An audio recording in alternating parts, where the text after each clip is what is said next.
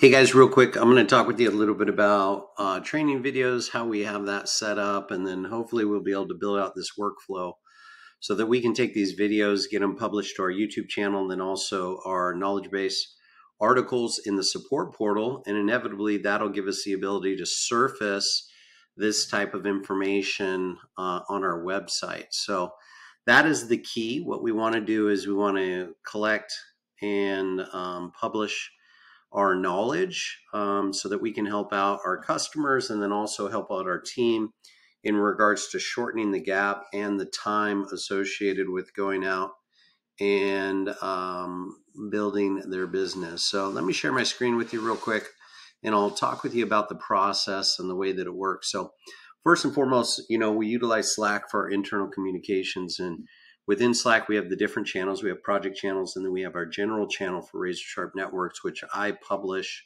all of our team trainings into there. What I'd like to do, Ronnie, if you would, go ahead and take all those videos and let's process them, get them in post-production, and publish them to our YouTube channel. Now, once they're published on YouTube under team training, as you can see here, we'll publish them to the team training channel so that we can aggregate all that information, and it'll give us a nice string of training videos that we can utilize for new employees to get them up to speed. What we can do is once they're published there, let's send them back to Cyril so that we can publish them on our support portal. And the support portal will give us the ability to organize that information, give our existing customers access to the information. If they have questions about specific things, they can leverage the team training as well on the RazoRSharp Network support portal.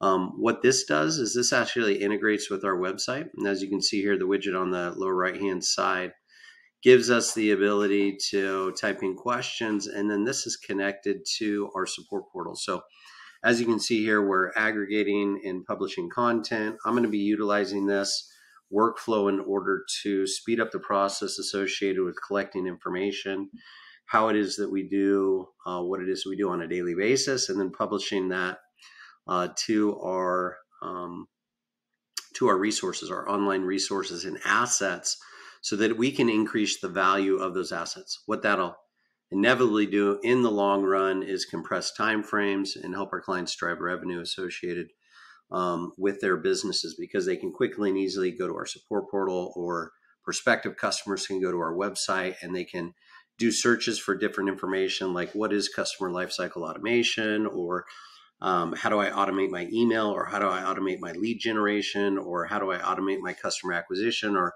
how do I retain more customers. They can just ask those.